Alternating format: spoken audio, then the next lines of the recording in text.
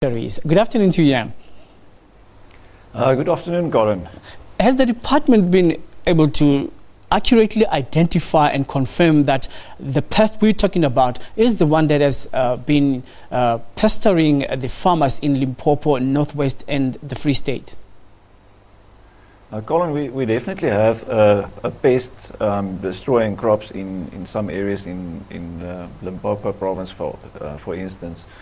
But the identification is not as simple as said, because larvae has been collected, the caterpillars or the worm itself, and that has been sent to for identification. But it first has to complete its life cycle.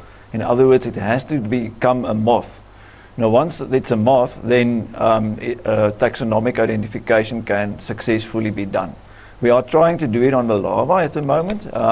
But as I said, confirmation needs to be done with the moth.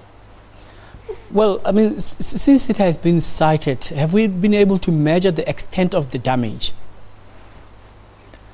We are documenting all reports coming in, and we are sending our extension support as far as possible.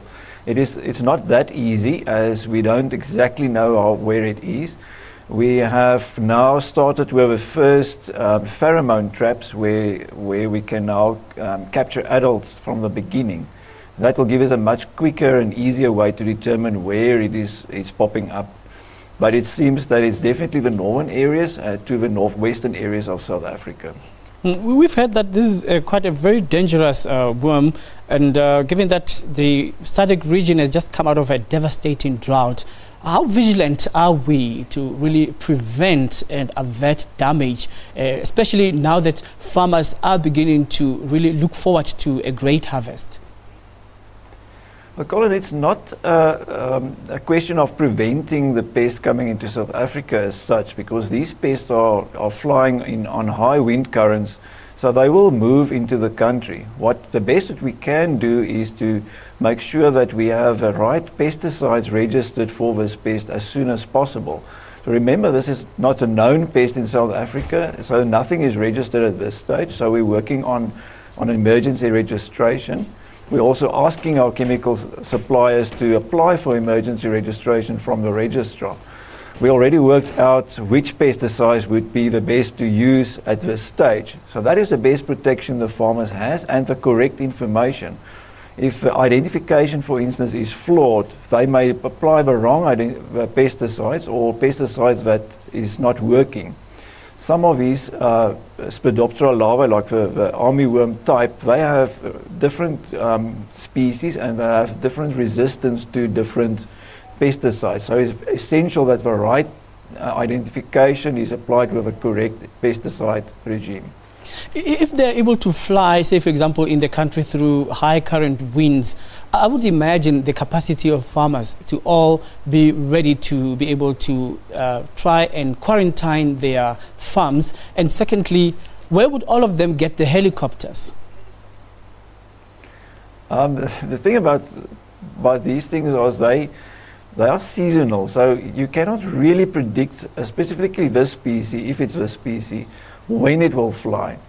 So farmers will have to look at and scout their farms at a regular basis. When the maize is very young, like knee-high or hip-high, then there's still a good chance that the larvae, once they emerge, is not going to creep too deep into the wool of the leaves. Then pesticide application is very successful, and that can be done with tractors or crop duster planes, etc. So the normal, the farmers go through normal pesticide applications as well. So we're trying to combine it with other regimes already. But the important thing is early detection and scouting, and then quick application. All right, just before you go now, given that South Africa is not only alone in this threat, we've talked about Zimbabwe as well as other areas like in Zambia, for example. Has there been any kind of collaboration in trying to fight this? Because, I mean, it looks like this worm knows no borders. Now, the worm certainly does not know any borders, but we do collaborate with our neighbors. At this stage, unfortunately, we didn't get any official information from Zambia or any of our neighboring countries, so we are encouraging and negotiating with them. With South Africa, within the Directorate of Plant Health, we form part of a national plant protection organization, and we meet with other national plant protection organizations on a regular basis, such as Botswana, Zimbabwe, Zambia, Malawi, Mozambique, etc. So we are in contact, but with this particular pest, nothing has been brought forward to us from an official level. So we are working on that to be established as well.